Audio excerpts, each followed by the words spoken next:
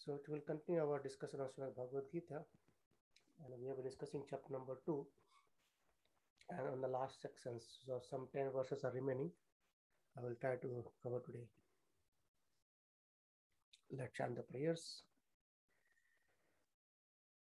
Namo Vishnu Padaya Krishna Prasthaya Bhutale Srimate Bhakti Vedanta Swami Iti Namine Namaste Saraswati Devi Gauravani Pracharini Nirvishesha Shunyavadi Pashyat Desatarine Jai Shri Krishna Chaitanya Prabhu Nityananda Shri Advaita Gadadhara Srivasadi Gaura Bhakta Vrinda Hare Krishna Krishna Krishna Hare Hare Hare Rama Rama Rama Hare Hare. Hare Krishna. Hare Krishna. So, we have been continuing on chapter number 2, where we have been discussing about the last section of Bhagavad Gita in chapter number 2, where Arjuna asked a question. Arjuna asked a question. He's saying, about the symptoms of realized soul, right? And then Krishna started explaining him about this position. So that's how it started. It starts from chapter sloks 54 and continues till 72. Krishna answers all the questions. So the 4 questions being asked by Arjuna, let's revise it again very quickly, and then we'll go from there. So in the 54th verse, Arjuna asks 4 questions. He says, Arjuna Vacha, what 4 questions about Sthita Pragyasa Ka Bhasha. So what is his symptoms? So Bhasha is symptoms. So language or symptoms basically, what is his quality? What is his general system? And then Samadhi Stasya Keshava. So how? And then he says, Sthita Dhira Kim Prabhasheta Kim Ashita Brajeta Kim. Kim Prabhasheta means how does he speak? Prabhasheva is he speak. But understanding is it not that how he speaks, his what language he speaks. It's basically how he responds to receiving any blame or happiness or praise or honor, dishonor things. And then the 4th one, it says Kim Ashita. Kim Ashita means how does he sit? Ashita means sit. But in the context is that how does he restrains from his sense, from the sense objects. So how he controls his senses. So, and we have Krishna gives an example of tortoise, how tortoise controls his senses. Whenever he sees dangers, he puts everything under his cell. So in a similar way, this Dhira Purusha, they also control their senses. And the 4th one, that is Kim, Brajeta Kim. So Brajeta Kim is basically how does he walk. So it's not about how does he walk and how he puts his steps. It's basically how does he respond to sense objects. So the 4th section we have not completed yet. We'll cover this today.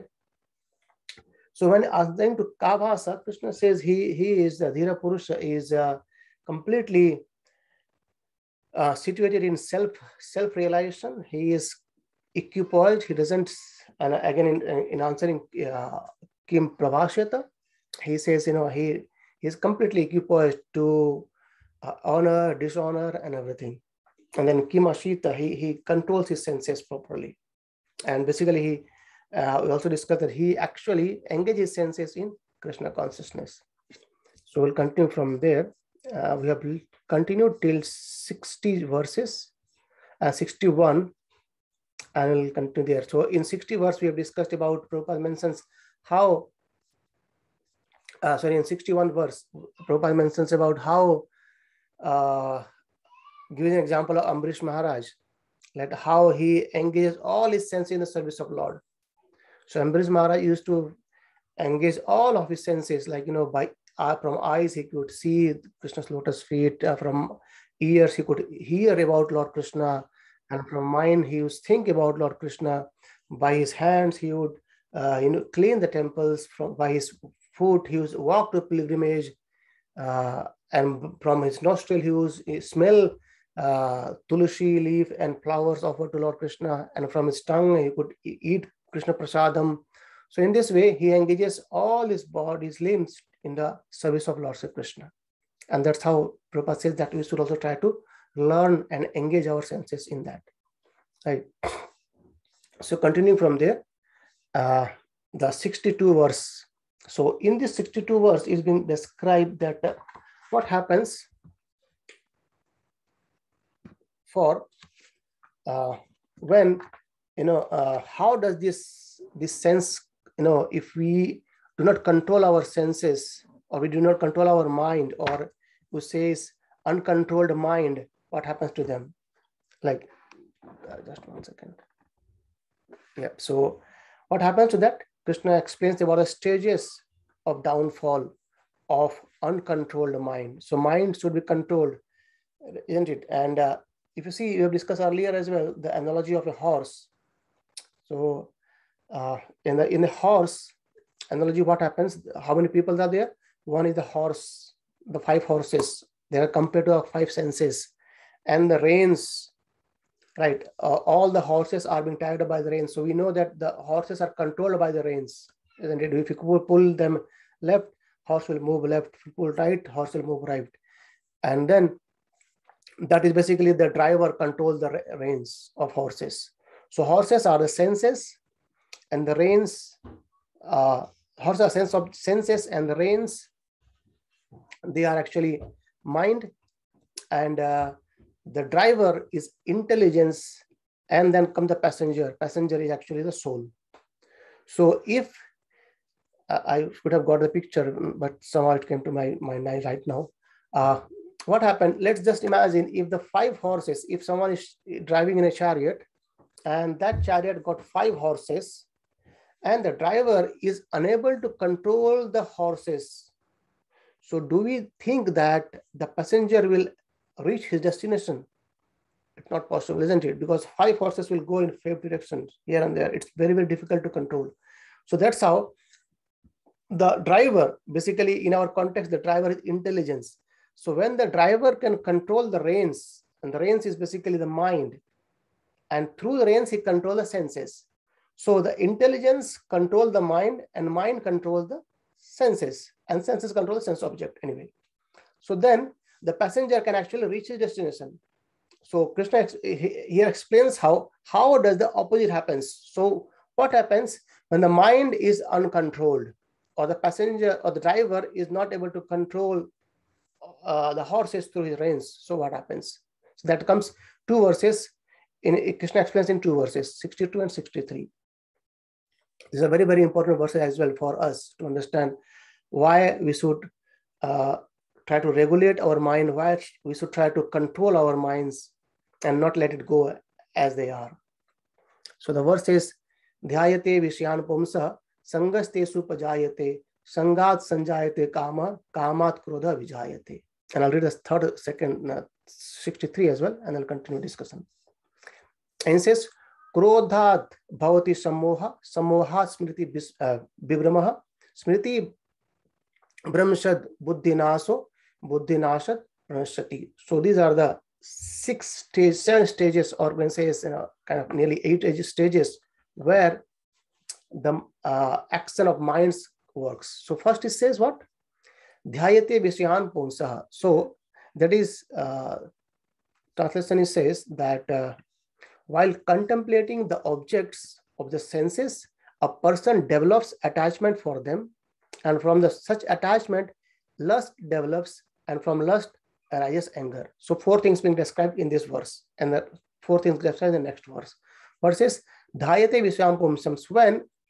When the sense objects, they contemplate on some things, then what happens?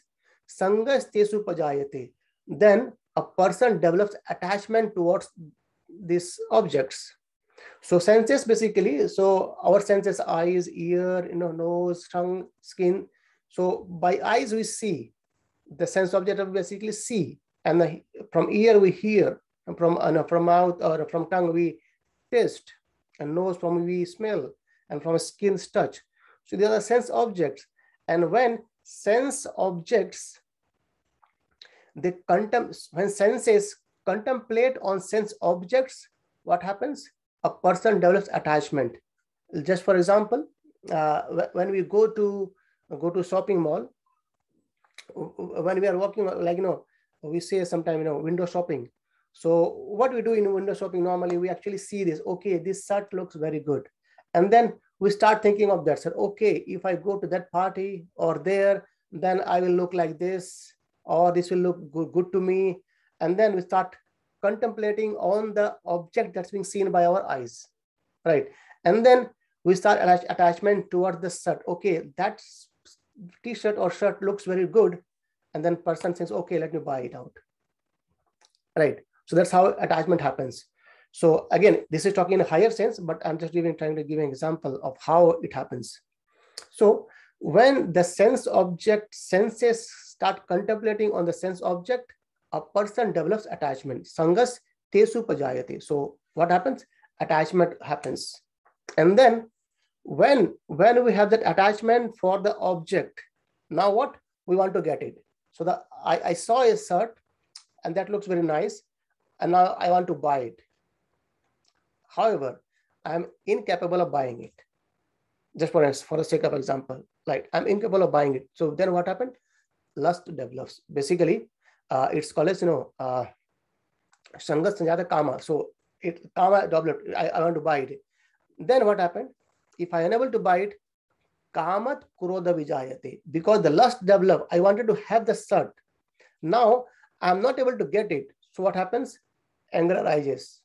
And so these are the 4 stages. First is what? Contemplation of the objects. Then through contemplation, attachment happens. From attachment, lust arises. And from lust, anger arises. And the next verse, 63rd, says, it's all interlinked. Krodhat bhavati sammoha. When from the krodha, it becomes delusion. Sammoha, it becomes delusion. And sammohat smriti bimramaha. And then when it becomes delusion, then the bewilderment of mind happens. So person cannot think well because of attachment.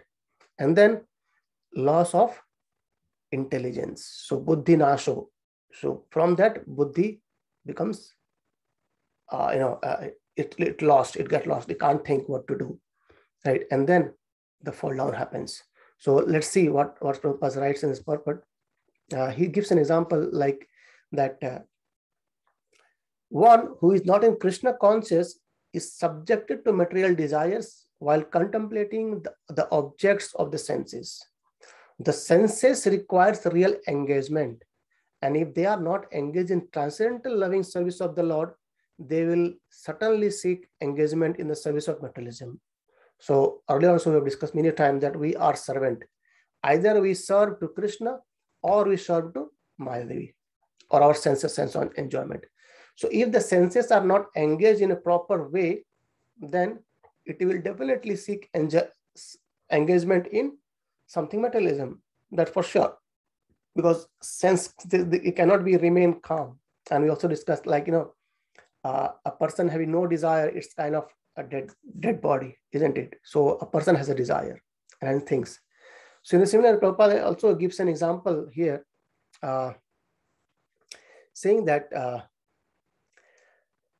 the secret of the success is to control the mind.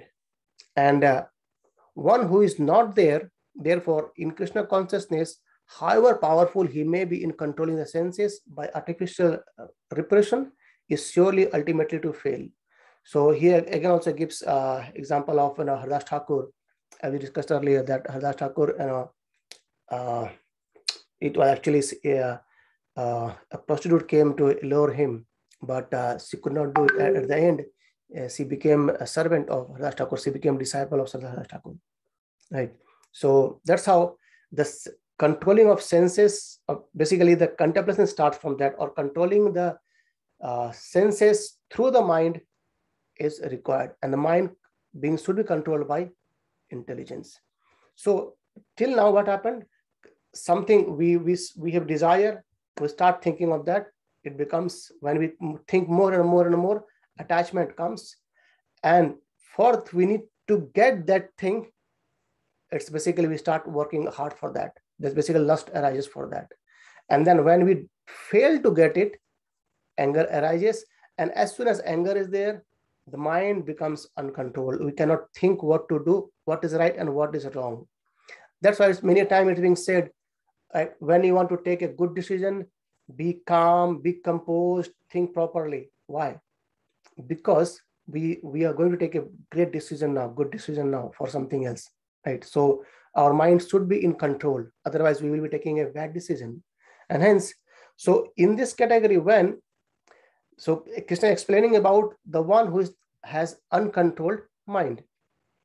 So the sixth stage is sammoha smriti vibhramaha. So the bewilderment of memory happens, and after that, the buddhinasha or loss of intelligence. And once intelligence is lost, the person gets fall down, right? And then that's basically fall down means again he accepts this materialistic things as everything, and he works for it, and at the end he is again in this cycle. Prabhupada gives an example here about giving example of Falgu Vairagya, or the stage of renunciation where they have not properly understood what the real essence is, right? So what is it? That's basically Falgu or less intelligent. And the Prabhupada gives an example like, let's for impersonalist. So impersonalist thinks that Supreme One is impersonal, he's not a person. So in that context, they cannot eat because he's impersonal and he can't eat. He's not a person. But at the same time, so they cannot enjoy eating as well. At the same time, the devotee, they knew very well that Lord or Supreme Lord is a person.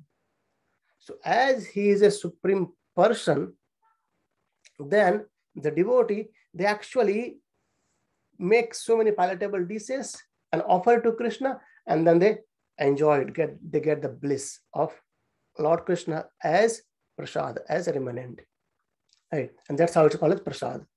And then Prabhupada says, thus everything become spiritualized because it's being offered to Krishna, right? And therefore there is no danger of downfall. So when we engage our senses in Krishna consciousness, there is no danger of downfall. Or on the other hand, if we do not engage our senses in Krishna consciousness, there is chances of fall down. And it happens because we engage in materialistic life, right? So, and Prabhupada mentioned in last that the impersonalist therefore cannot enjoy life due to his artificial renunciation. And they are just trying to renounce everything, thinking that, okay, these are calling jnanis. No, they try to renounce everything without understanding the higher knowledge. And hence, for that reason, a slight agitation of mind pulls him down again into the pool of material existence. And it is said that such a soul, even though rising up to the point of liberation, falls down again due to his not having support in devotional service. That's why devotional service, basically engaging our senses into the service of Lord, is required, right? So till now Krishna answers the third questions of Arjuna, Kim Ashita, and then now he answers the fourth question, Kim Prajeta, how does he walk, right? And then Krishna continues saying that Raga Devesha Vimuktastu Vishayan Indriyascharan Atma Vishir Vidhit Atma Prasadam Adhigachati. But nicely Krishna explains about what is prasada. Prasada is basically mercy of Lord. And he says, so Krishna now in 2 verses explained about the uncontrolled mind, what happens for uncontrolled mind. And now he's saying, but a person free from all attachment and aversion and able to control his senses. So now anyone who can control his senses through regulative principles of freedom. So see, regulative principles of freedom, that's a very good word, isn't it? So regulative principles basically to follow relative principles for devotional service, that's basically, it makes us freedom. It's actually making us free from this bondage of birth and death cycle, isn't it? That's how it's relative principles for freedom. It's not binding us, it's actually making us free. Sometimes people think that, okay, this Hare Krishna movement people, they don't eat, not offered food, they don't eat meat, and they don't eat egg, and don't drink tea, and then blah blah blah. But actually, they say they are actually restricting themselves. But the thing is, when we engage ourselves with Krishna consciousness with relative principle, we are actually making ourselves free, not binding ourselves, right? And what happens? In this verse, Krishna says, prasadam adhigacchati, and then they obtain the complete mercy of the Lord. So by controlling the mind, by controlling the senses, by controlling the contemplation of the sense objects, what happens? And through relative principles. So how you can control the mind and how you can control your senses? When you engage your senses in something higher, right? So that's how, by engaging our senses in that way, what we obtain? We obtain the mercy of the Lord, I think the prasad. And Prabhupada says, it is already explained that one may externally control the senses by some artificial process, but unless the senses are engaged in the transcendental service of the Lord, there is every chance of a fall. So the senses, okay, like, okay, someone maybe say, okay, I'm controlling my senses because I don't want to eat sweet because I'm diabetic. But still the desire is there to eat sweet. Whenever he gives chances, he actually takes some sweets as well. So the desire is still there. But when the desire is converted toward serving the Lord, then it's no more artificial, right? And then that's how Prabhupada continues saying that although the person in full knowledge, although the person in full Krishna consciousness may apparently be on the sensual plane, because of his being Krishna consciousness, he has no attachment for sensual activities. And hence, the Krishna conscious person is concerned only with the satisfaction of Krishna and nothing else. So the devotees, they always actually please Krishna. They work for pleasing Krishna. And hence, they are free from attachment, they are free from aversion, and hence they are getting the mercy of the Lord. And Prabhupada says that if Krishna wants, the devotee can do anything which is ordinary, undesirable.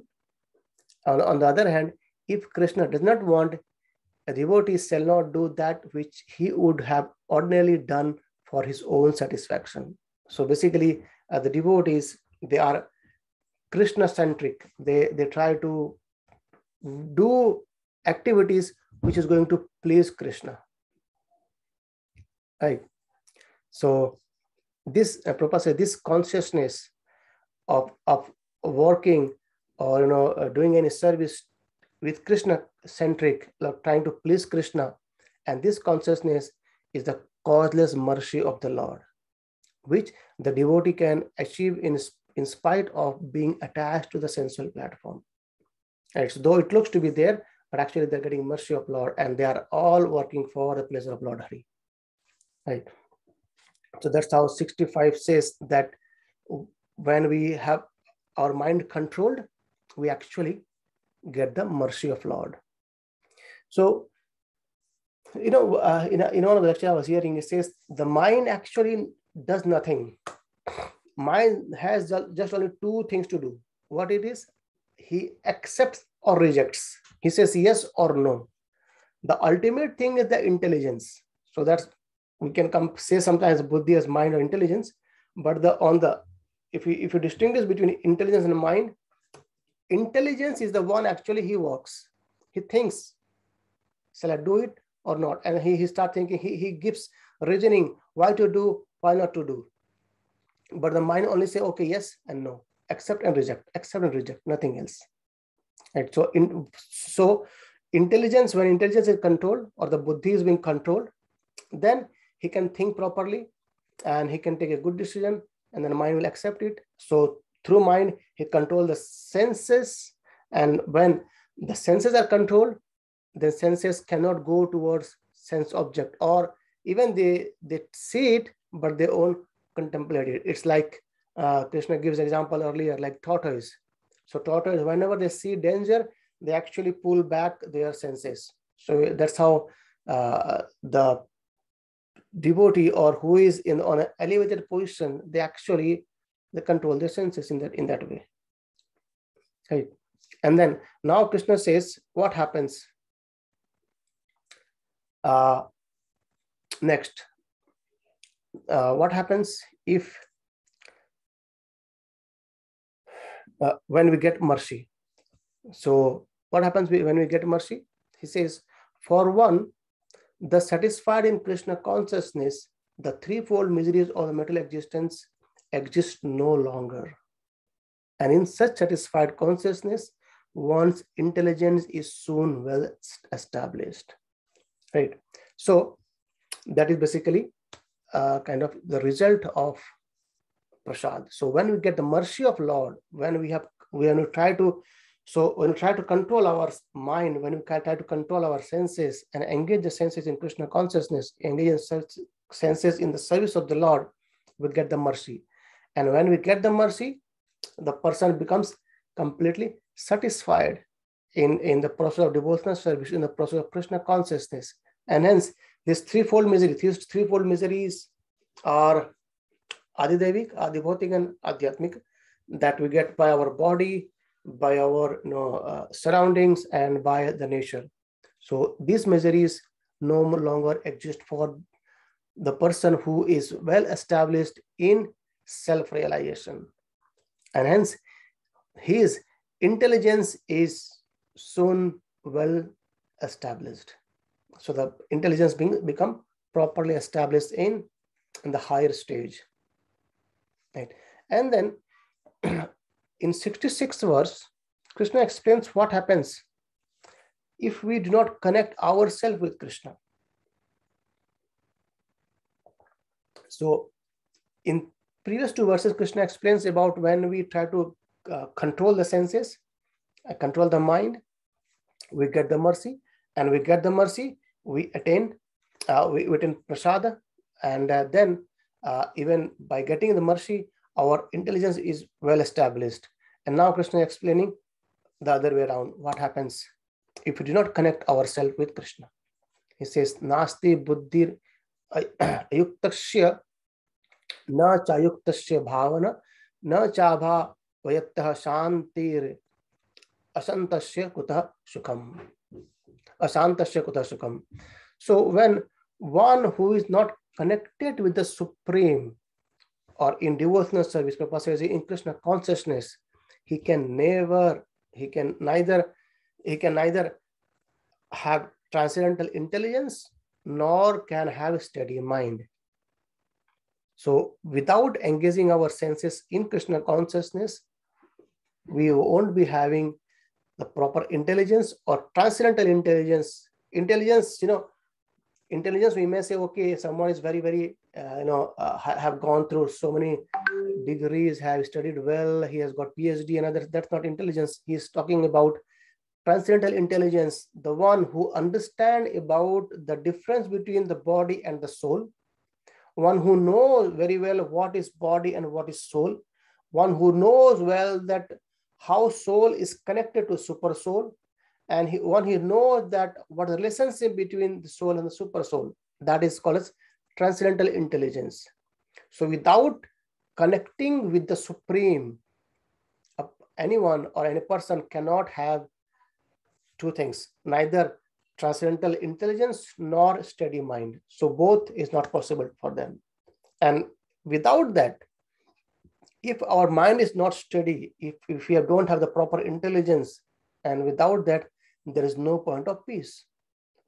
So without which there is no possibility of peace. And if there is no peace, how can anyone be happy? Or how can anyone be blissful? Blissful is again a higher thing. So without controlled mind, without the knowledge of transcendental intelligence, without the connection with the Supreme, there is no proper intelligence, there is no study of mind, and without that, there is no peace. And if there is no peace in mind, there is no question of being blissful or no question of being happy, right? And the purpose writes in the purport that unless one is in Krishna consciousness, there is no possibility of peace. So it is confirmed in the 5th chapter, 5.29, when one understands that Krishna is the only enjoyer of the good results of sacrifice and penances, that he is a proprietor of all universal manifestation, and that he is the real friend of all living entities, then only one can have real peace. So 529 is basically called as peace formula. We'll discuss it.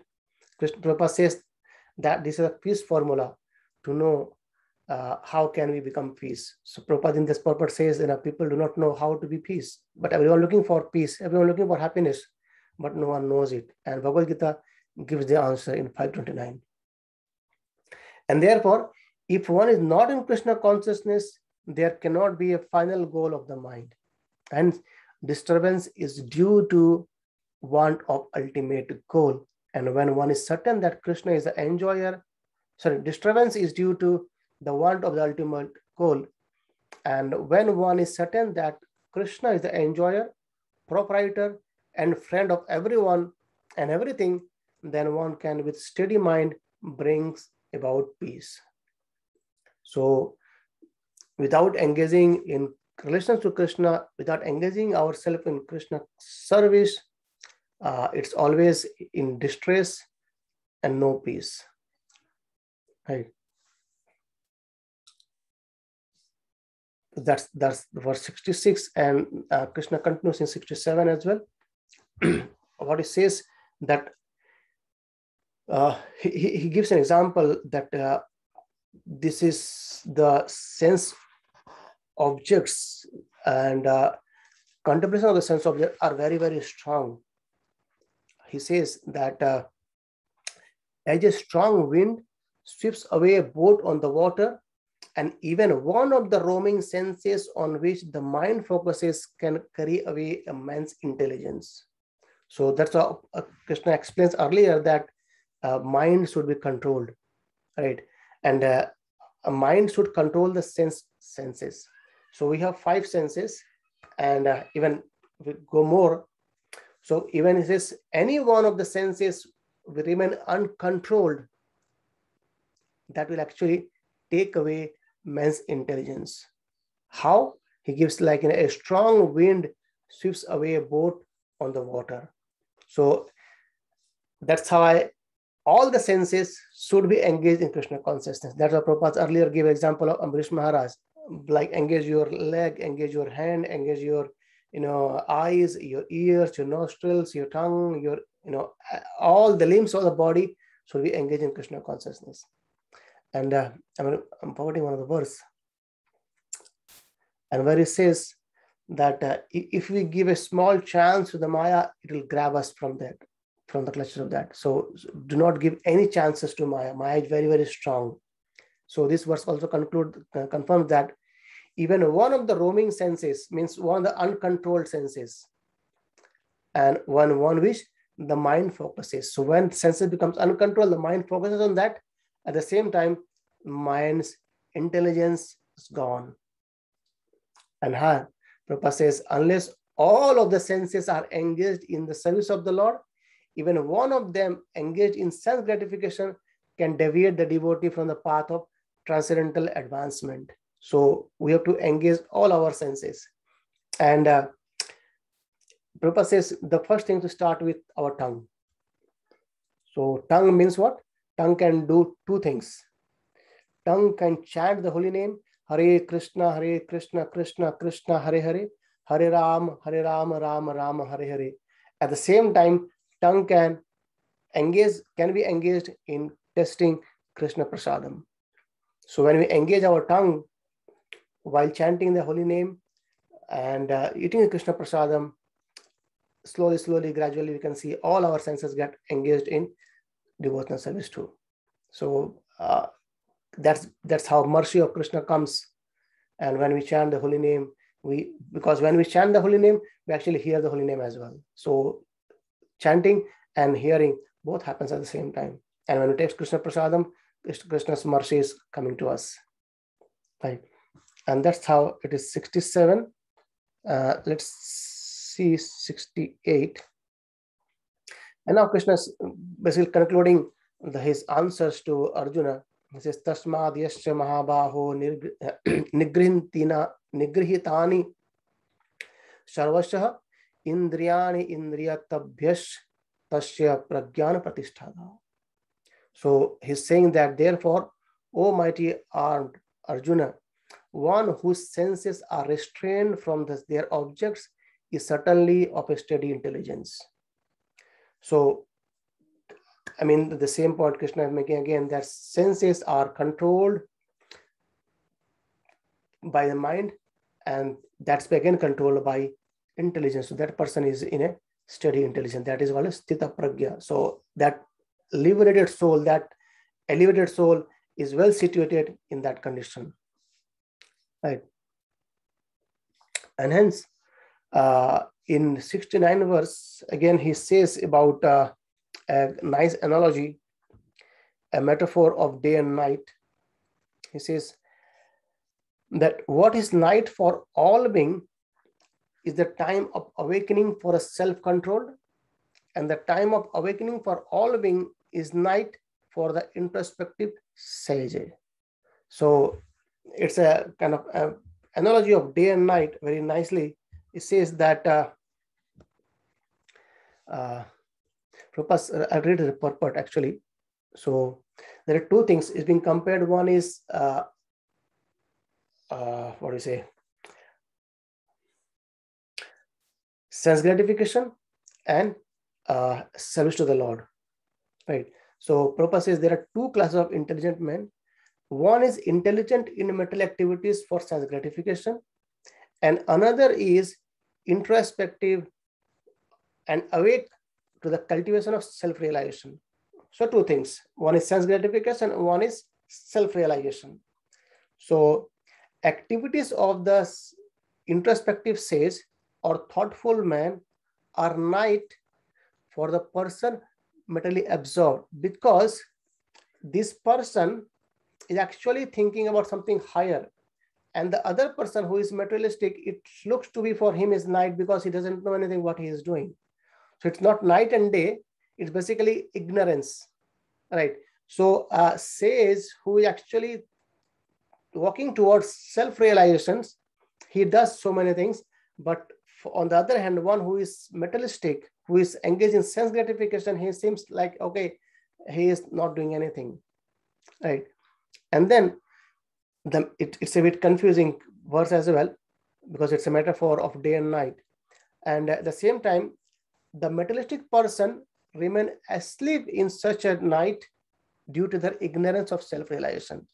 So I think we got the point now.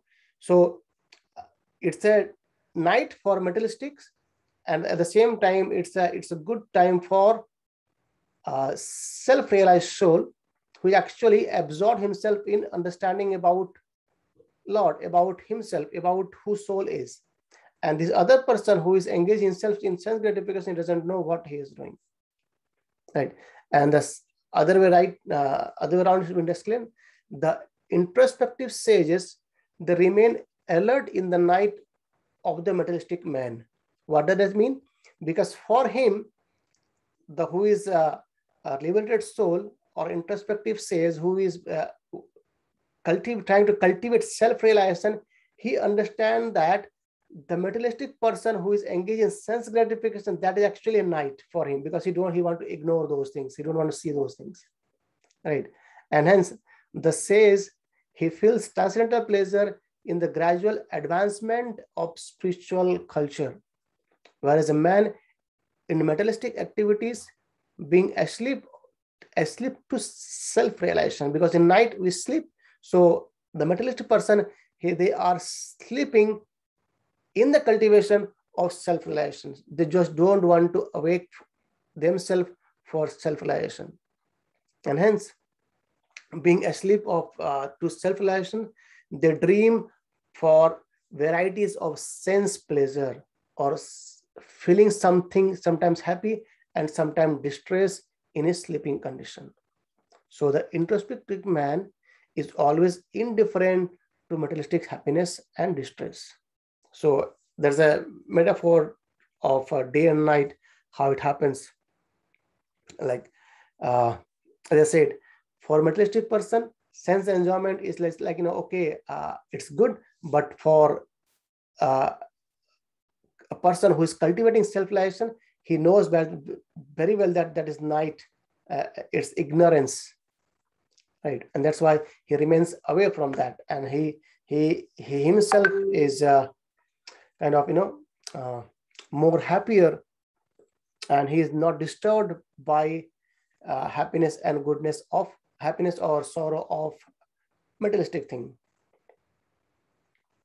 right? And in the 70th verse, Krishna says that a person who is not disturbed by the intense flow of desire that enter like river into the ocean, which is ever being filled but is always still, and can alone achieve peace, and not the man who strives to satisfy such desire. So the desires are, there are so many desires comes to us. And again, analogy is given how it happens. It's like an ocean. So when the river goes into ocean, actually they merge into ocean, but still we could see that ocean is still calm, isn't it? And even the level doesn't go away from a point, right? In the similar way, there are so many desires comes up, but a person who is self-realized, he is not disturbed by it. Like ocean is not disturbed when so many rivers come and meet him. Normally, if you see this in rainy season, rivers are coming in there, but it's remain there only, right? And in the similar way, and he achieves peace. But there is no peace for the man who strives to satisfy such desires. So desires are coming and coming. And the realized soul, he understands that this desire actually is temporary, and he just try to ignore those, or try to keep that which should not be disturbed. He's not just being disturbed by these many desires. Right. And I'll read this passage actually to make it more clearer. What Rupa says, that although the vast ocean is always filled with water, it is always, especially during the rainy season, being filled with much more water. But the ocean remains the same, the steady. It is not agitated, nor does it cross beyond the limit of its brink. That is also true for a person fixed in Krishna consciousness. As long as one has the material body, the demands of the body for sense gratification will continue. Isn't it? We discussed earlier that a person cannot live without desires. The desires will there. So demands of the body for sense gratification will continue. However, the devotee is not disturbed by such desires because of his fullness, because he has got the real essence. He is always completely in bliss mode by serving Krishna. So a Krishna conscious man is not in need of anything because the Lord fulfills all of his material necessities. Therefore, he is like the ocean, always full in himself. Desires may come to him like the waters of rivers that flow into the ocean, but he is steady in his activities, and he is not even slightly disturbed by desires of sense gratification. And that is the proof of Krishna conscious man. And one who has lost all inclination for material sense gratification, although the desires are present, because he remains satisfied in the transcendental loving service of the Lord, and he can remain steady like an ocean, and therefore enjoys full peace. Otherwise, or others in another way, however, who want to fulfill the desire even up to the limit of liberation, and what we speak of material success never attain peace. So material success, that's not going to give us peace. And the fruitic workers, the Salvinists, and the yogis who are after mystic powers are all unhappy because of unfulfilled desires. But the person in Krishna consciousness is happy in the service of the Lord. There is a verse actually in Chaitanya Charitamrita explaining this one that says, that one says, the verse very nicely is being said in Madhulila that Krishna Bhakta Niskam Ateyeva Shant Bhukti Mukti Siddhi Kami Sakale Ashant. So Krishna Bhakta is Santa. Santa means he is peaceful, he is blissful, he is peaceful. Why? Because he is Nishkama. He has no desire for his own sense gratification. He does work for a satisfaction of the Lord. That's why Krishna Bhakta is Niskama. And on the other hand, it's being said, Bhukti Mukti Siddhi Kami Sakale Ashant. So Bhukti, the one who is trying to go for sense enjoyment, right? And even the Mukti, the people who are seeking for liberation. So what happens?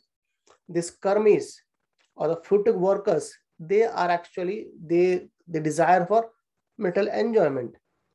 And the Jnanis, they desire for liberation.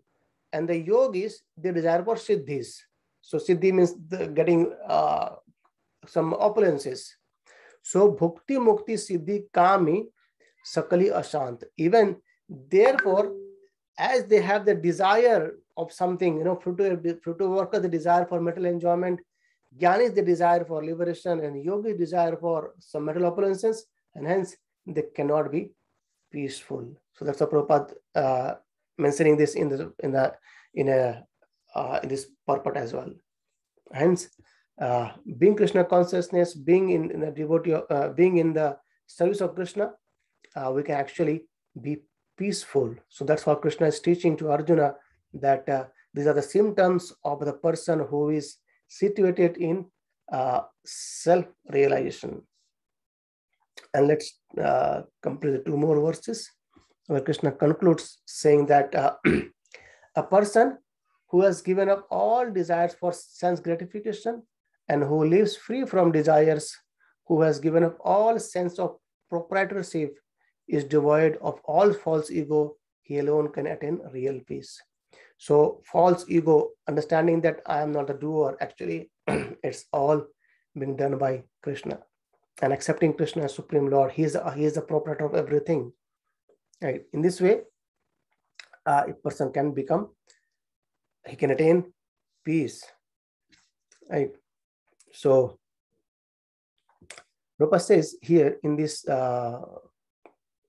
purport, he says the living entity, they cannot be desireless or senseless. I think that we've discussed many times as well. So we cannot be desireless, isn't it?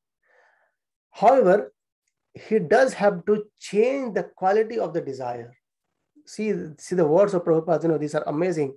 As we discussed many times earlier, that we cannot be desireless, because without desire, a person is dead. So the living entity cannot be desireless or senseless, but he does have to change the quality of the desire. So person can desire to have sense enjoyment. At the same time, the person can have desire to serve Supreme Lord. So both has huge difference, because when we desire to serve Maya, or when we desire to have sense enjoyment, we're actually binding ourselves. The bondage is there.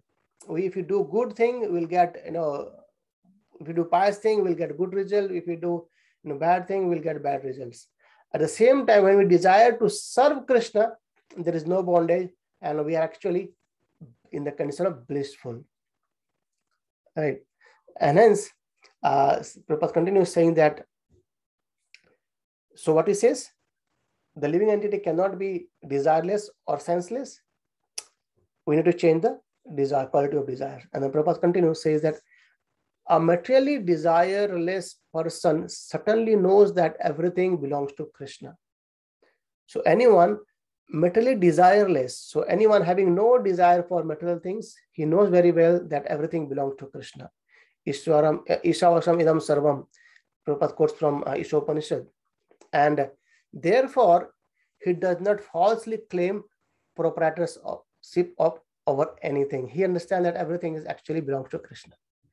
And this transcendental knowledge is based on self-realization. And namely, knowing perfectly well that everything, every living entity is an eternal part and parcel of Krishna in spiritual identity. And that eternal position of living entity is therefore never on the level of Krishna or greater than him. So this understanding of Krishna consciousness is the basic principle of real peace. What is that? To understand that Krishna is the proprietor of everything. Right. So we'll discuss this point again when it comes to chapter 5, is 5.29, where Krishna Prabhupada explains about peace formula, and he gives a very long purport so that it makes us more clear that what real peace means. And the last verse of this chapter,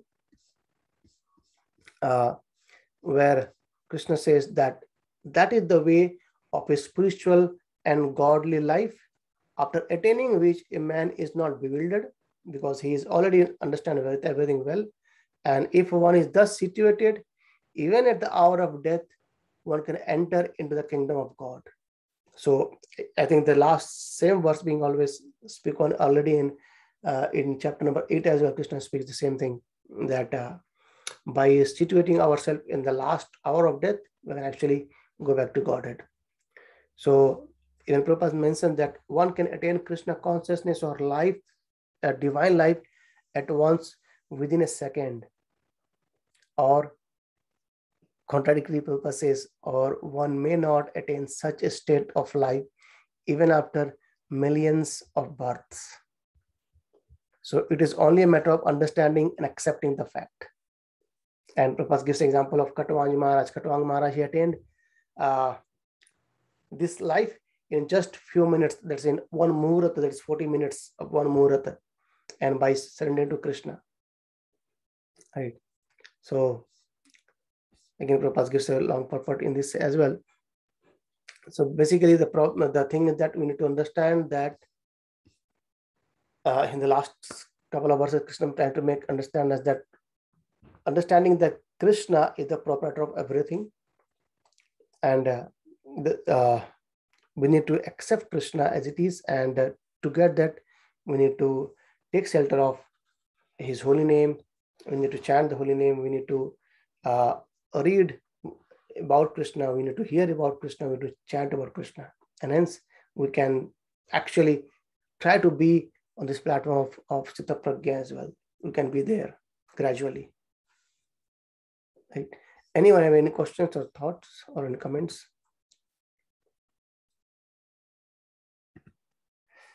I might be able to a more kind of philosophical thing, but yes, again, this is going on this way. Okay, so if all good, we can stop here and we'll continue. Yeah. Monday, chapter 3. Okay. ग्रंथराज Shrimad Bhagavad Gita की जय, श्रील प्रभुपाद की जय, अनंत कोटि वैष्णव वृंद की जय। हरे कृष्ण हरे हरे कृष्णा, कृष्णा। हरे कृष्ण, हरे Krishna Hare Krishna.